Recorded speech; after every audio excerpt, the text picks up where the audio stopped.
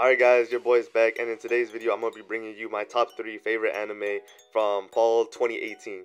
Now, coming in at number 3, I got The Time I Was Reincarnated as a Slime.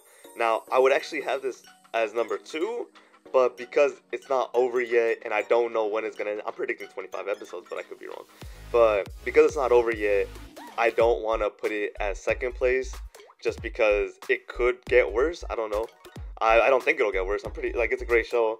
It would be number 2 if the show would have been over by like the 13th episode or the 12th episode. But because it's going to continue on, I don't know for how long. I'm thinking 25 episodes, but I could be wrong. But yeah, I have it as number 3. It's a very good show. All the characters are pretty good in my opinion. Obviously, you have... I say they're all pretty good, but yeah, I don't know their names very well. Rimuru? I can't even pronounce his name. Yeah, the main character, the slime himself, he's great. Every other character is fantastic except for characters that we don't see very often. Like, I think his name's Kajin or Kajin. I don't know, the blacksmith guy. But I'm hoping we get to see a whole lot of it, and I'm actually looking forward to when the show's over, I can pick up the manga. So yeah, that's something I really want to get into, is to read the manga. But I'm going to have to wait for the show to be over to do that, because I don't want to spoil anything, although I'm pretty sure we're quite a bit into the manga, in terms of the anime itself. So yeah, so that's going to be my pick for number 3. Now, coming in at number 2, I got Anima Yell. Anima Yell is literally probably a super slept on anime. I'm not going to say it's it's a personal fate. It's I like it. For, this season, I think it's great. I think every episode was extremely enjoyable. The first episode was fantastic, and then from there it just didn't go down. Either it stayed the same, or the episode was better than what was already a fantastic episode. It was already, if I had a grid, I'm not gonna show it on the screen obviously, but if I had a grid, it would have started at a really good score, at the very top, and instead of going down, it would just always go either just in a straight line or go up.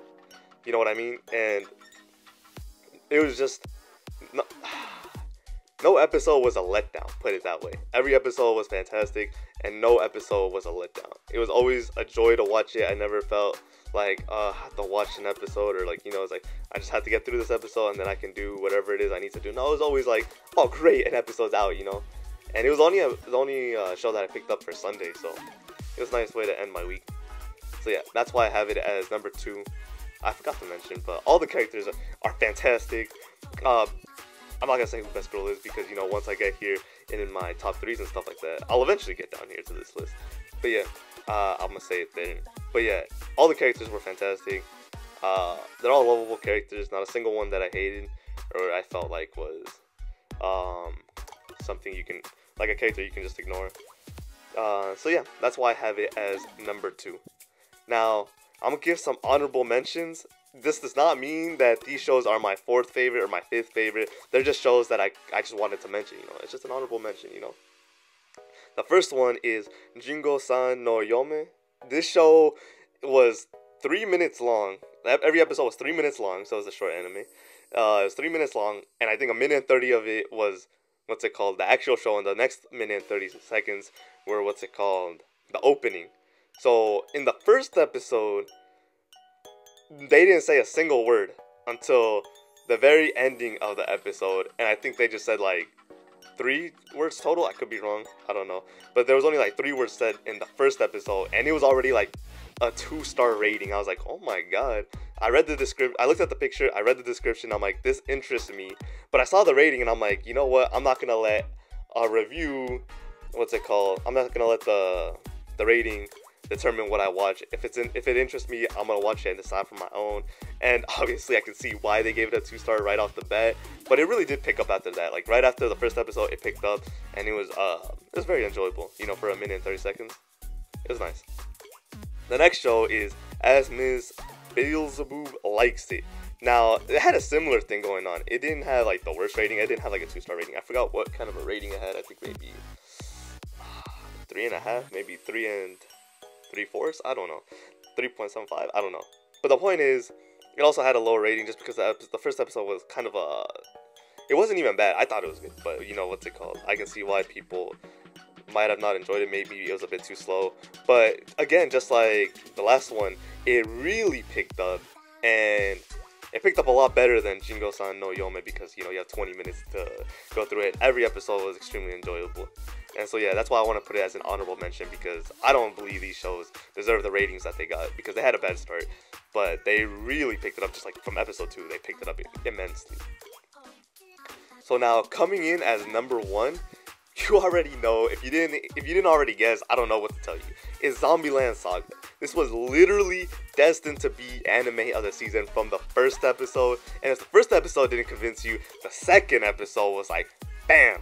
The first episode, you got the heavy metal scene where they're performing live, even though, like, the rest of them are all zombies except for, named Sakura, I think. I can't remember the MC just because I think there's a similar character to the anime I'm watching right now that has a name like that. I'm confusing myself. But I'm pretty sure her name is Sakura. And what's it called?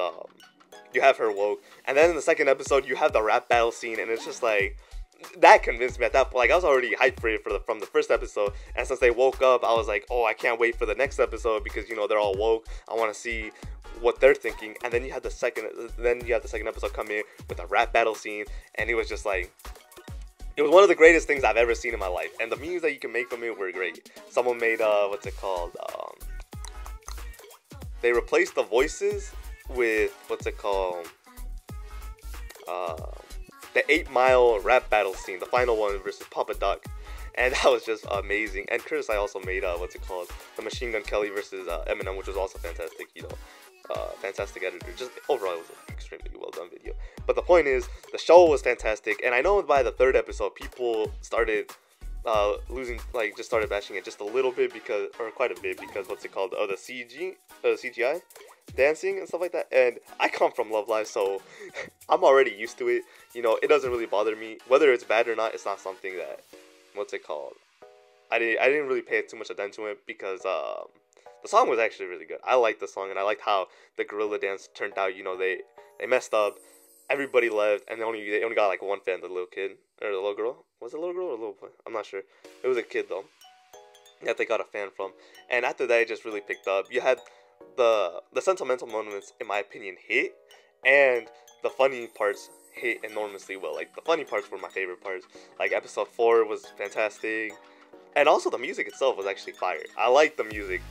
What's the name of the song? Mesmer Returner? Something like that. The point is, that song was fire, and then you had the lightning bolt hit them, and they had the auto-tune version of it, which was also fire. You have, what's it called, the personal songs and stuff like that. The parts that hit, again, were, like, the sentimental parts were really well done, I think, and I really hope it comes back for a second season. Shoot, if they make, what's it called, game, like, what's it called, Civ, I would play it. I'd play it. I'd probably spend money on it, too. If they make cards like that, I would be like, fuck yeah. It was like, all the characters are extremely lovable. They're all fantastic. I don't even know who Best Girl is. Like, I really don't even know. Like, I'm gonna have to rewatch the show like 5 times just to come to a conclusion.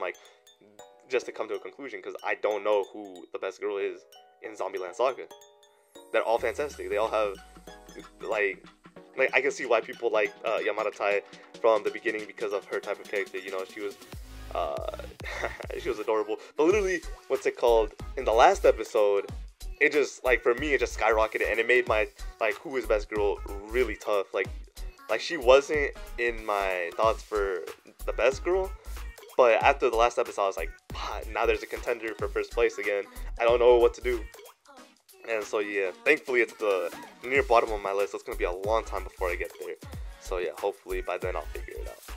But yeah, so that's gonna be my top 3 for what's it called, anime fall 2018.